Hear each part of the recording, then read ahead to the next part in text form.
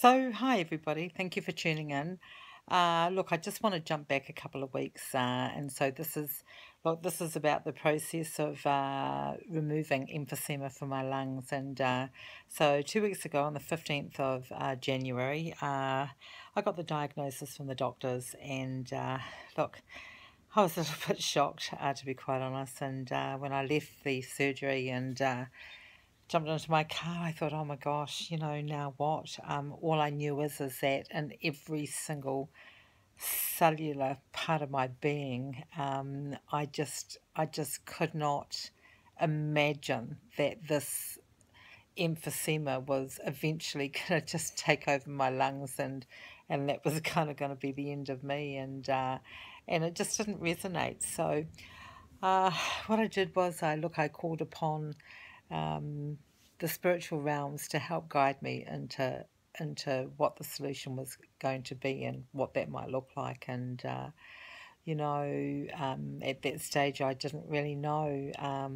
But one of the first things I did was reach out to community, and what better place to start than inside of my own family. And I called my sister Helen.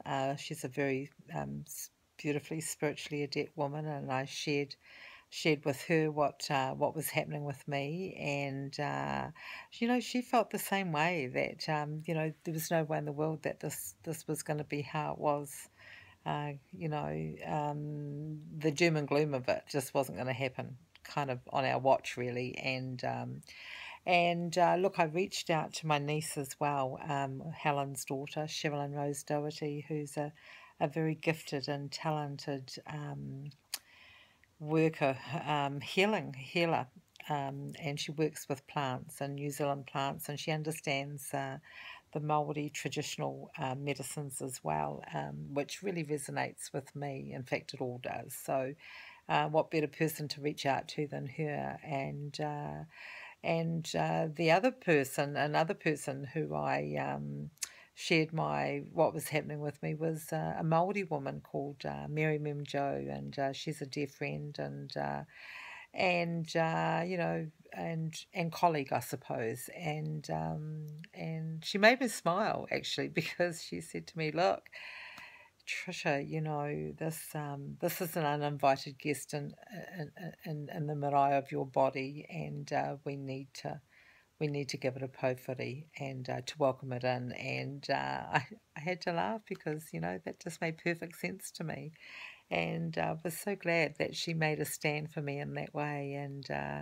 And so, yes, so I organised a couple of days later, and that's what we did. We had a powhiri.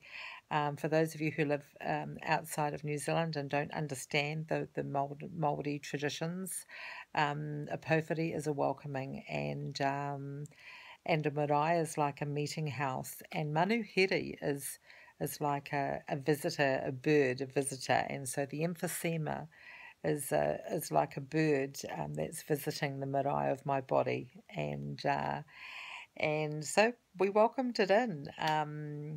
But but but here's the thing: it's only a temporary visit, and this is a journey on how we are going to help that manuhiri fly away. And I'm very excited about this journey, and it makes perfect sense to me.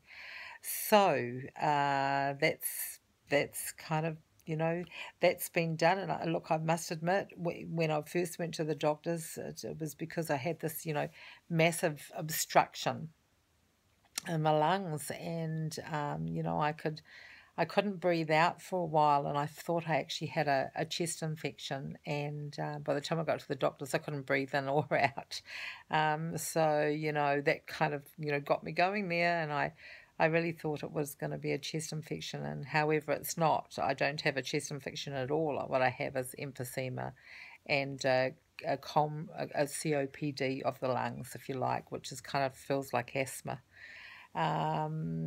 So this is it, guys. I'm on a journey to get my lungs back healthy and normal and functional. And please feel free to join me on this journey. It's going to be a stunning year. Okay, thank you for tuning in. Much love.